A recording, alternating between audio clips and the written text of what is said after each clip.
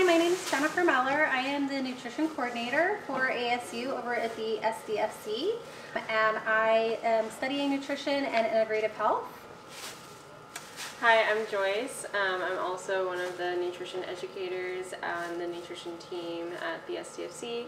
I'm studying kinesiology en route to PT school, hopefully, and minoring in nutrition.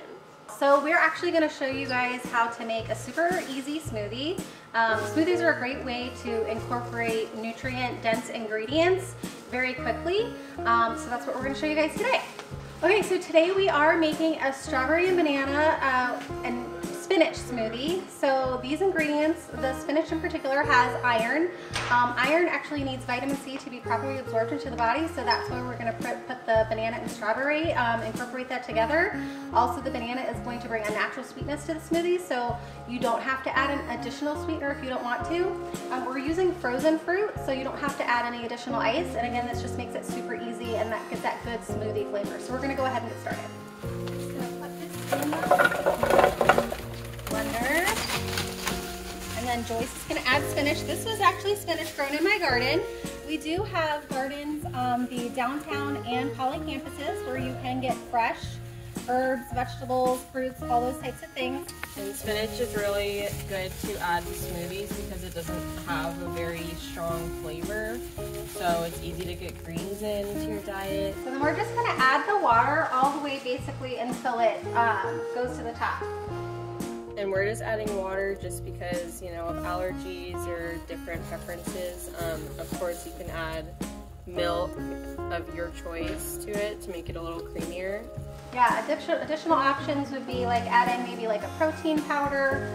If you were doing maybe some other ingredients, maybe like chocolate protein powder with bananas and milk, and maybe some peanut butter. That would be good for some healthy fats.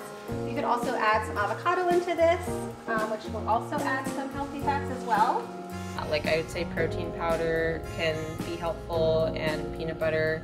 You can also add like chia seeds and hemp seeds and flax seeds. I actually know some people who do oatmeal too, or not oatmeal, but the oats. They'll add that in, similar to what Joyce was saying, adding that fiber in and kind of bulking it up just to kind of make it more filling. So yeah, great ideas. Are you ready to do the smoothie? Heck yeah, let's do it. Let's do it.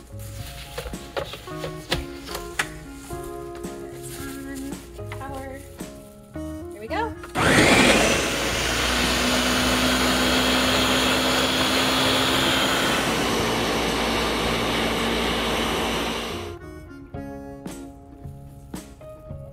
Oh yeah, that's good. A spinach, strawberry, banana smoothie? Yes, that's it. All the ingredients. Is that the PTVC special? Yes, the PTVC special. Thank you guys for stopping by our video today. We really enjoyed showing you guys how to make smoothies that are easy, quick, and nutrient dense. And we hope to see you again soon. Cheers!